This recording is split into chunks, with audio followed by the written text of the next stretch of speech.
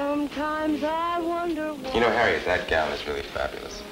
I love the colors in it. Where did you get that? From Strababulous. The Golden Greek. Did you make it special? There are a lot of single women. I mean, widows, or mostly widows. There's an awful lot of competition because there's so many single women. I'd say women set the tone for sure. First of all, there are more women than men, because when you get up into the age group that we're talking about, and after the men have worked for so many years to acquire the wealth to move to Palm Beach, unfortunately they either get sick or die, which leaves all the money to the women who then run the show. Stay so smooth during the evening because you're going to be in motion and dancing and discoing and everything else, I presume. Let me just see. Ah, that's great.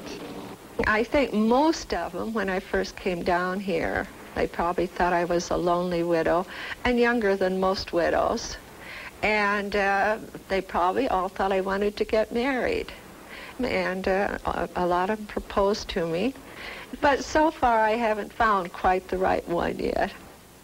And like I said, it's not good to put all your eggs in one basket, because if one gets ill or something like that, then you might be out of luck. You wouldn't have anyone to go to a ball with.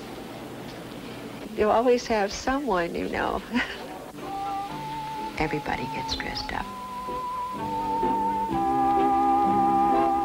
During the season, I mean, there's something going on all the time. You're in black tie, you're in formal clothes 4 or 5 nights at least a week down here. It's really a place where people want to play. And the game plan's always the same. Wear the right clothes, drive the right cars, be seen with the right people, and, of course, go to the right parties.